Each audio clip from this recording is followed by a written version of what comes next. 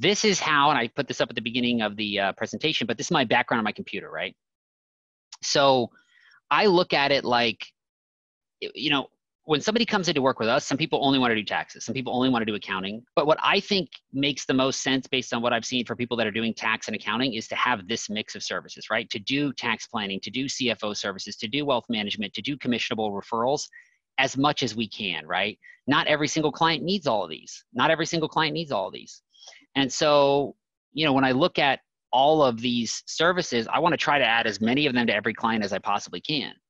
But I'm not going to think like, do I just need to do tax or do I just need to do CFO? If you are offering mixed services, and I would say that I would prefer to start off with tax planning, and then I would prefer to upgrade them into CFO services. And then in that tax plan, I would like to also offer them tax prep.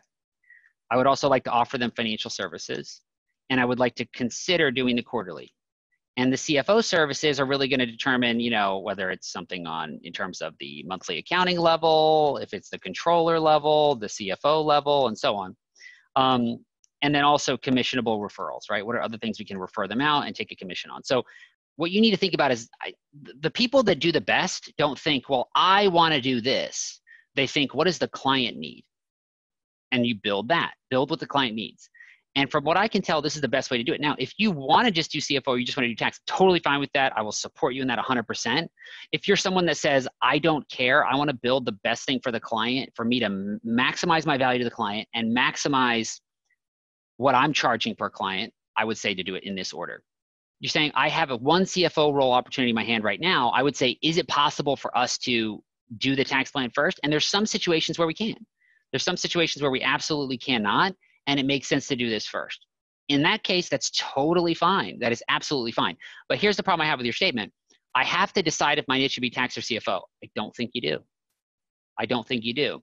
I think if those are going to be two things that you're going to offer in the business, I love that. I would support you in that. And I would say that, you know, you need to have both of them as options to do first, but have a preferred flow.